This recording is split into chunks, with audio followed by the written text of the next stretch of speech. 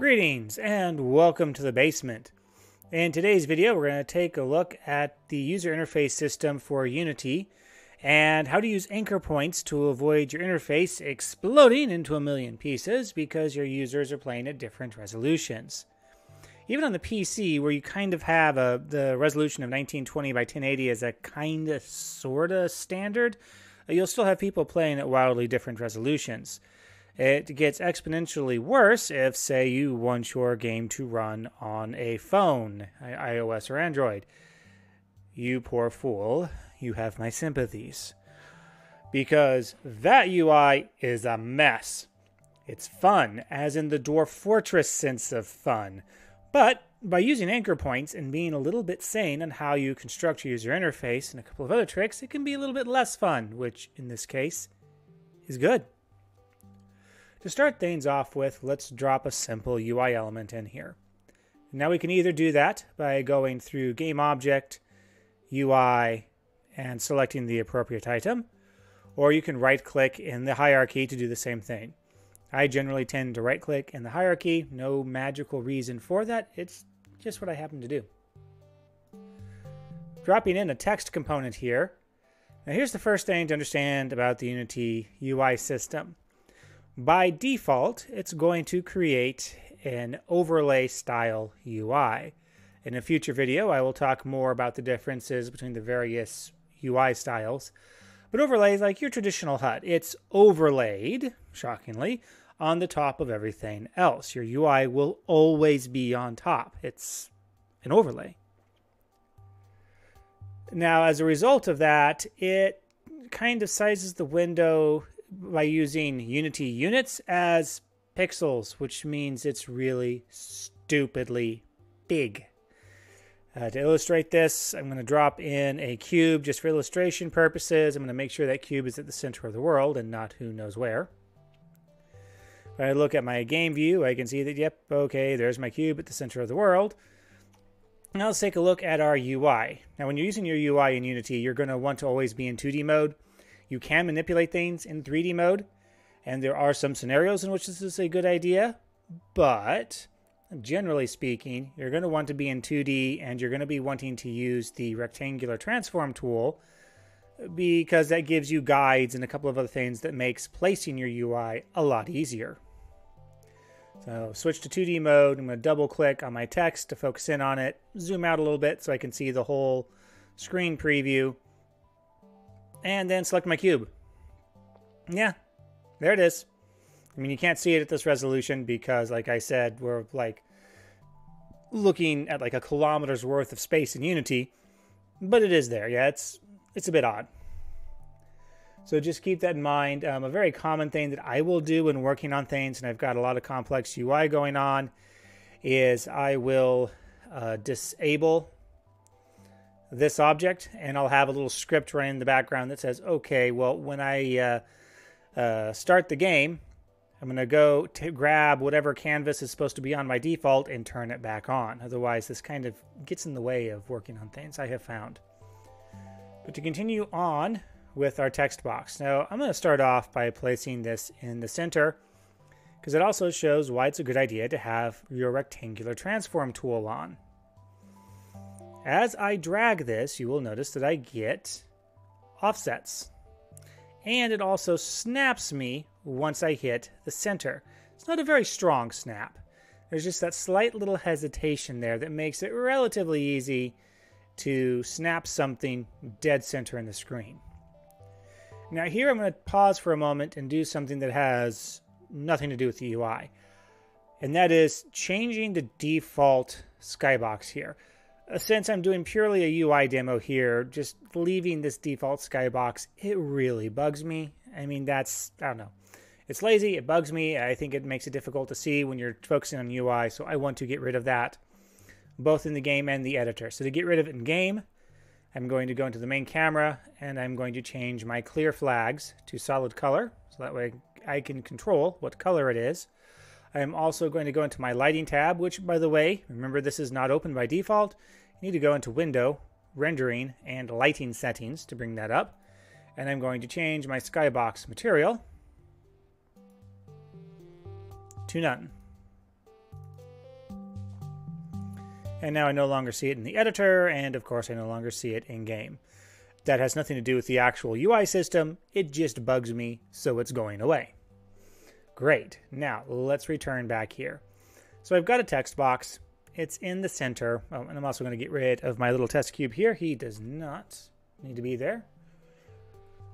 Oh, this microphone, you're going to see me since like, I'm peering around this thing, see my keyboard. So I got rid of that. Switch back over to scene view. So it is now centered. It's locked on the center of the screen. And if I manipulate, I don't need you up stats right now, nor do I need gizmos on for this mode. As I manipulate my screen, it roughly, relatively speaking, stays in the center. It gets a little bit off if I really crush it down, but for the most part, it looks like it is dead center. And I could even fix the slight offness because if you look at the text, it's anchored to the upper left-hand corner. If in my inspector, I come over here to my font settings, I can change the alignment to be dead center, which, by the way, is the default for buttons. This is how your buttons are usually set up. And now, regardless of how I abuse my viewport, it's going to remain perfectly centered. Now, something fun happens if I move it without changing the anchor point. So let's say I want it in this top left-hand corner here. Fair enough. Place it up there, look at my game window. All right, that looks reasonable. Oh, whoops, it just disappeared. Actually, it gets even worse if you are not on a fixed aspect ratio. So if I say change this to free aspect, yoink, straight off the screen it goes.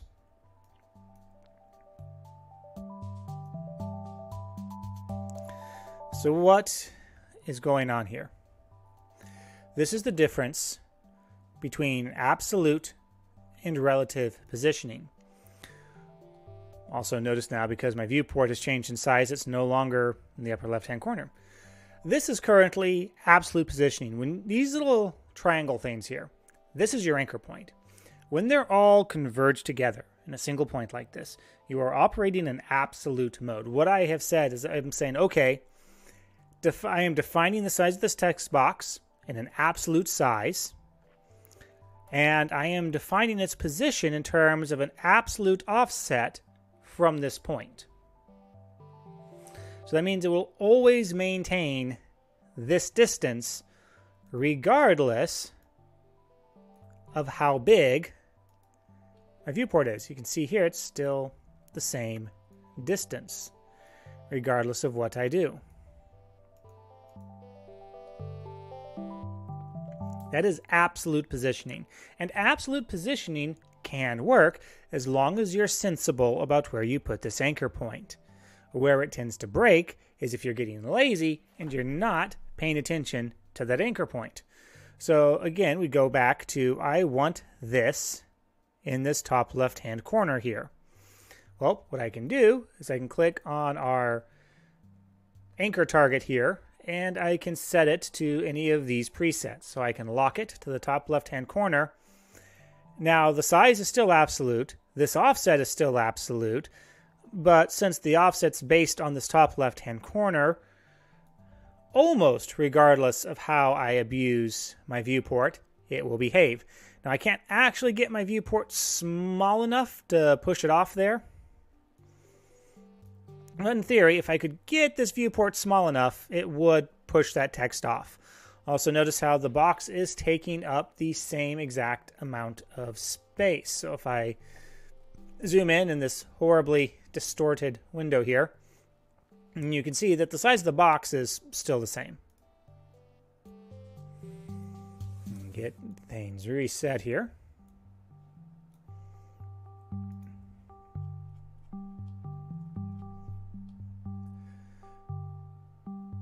So as long as you are being sensible with your anchor points, your UI should be relatively robust, even if you are doing crazy things.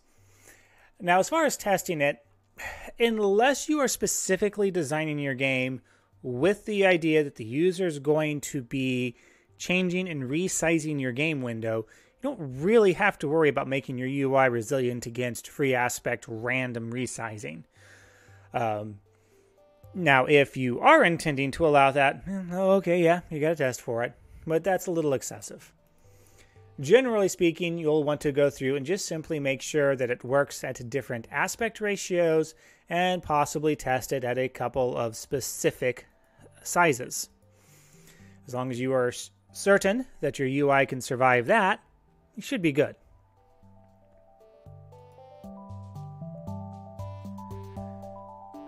Now, in order to prevent these videos from being too long, this is going to be a two-parter.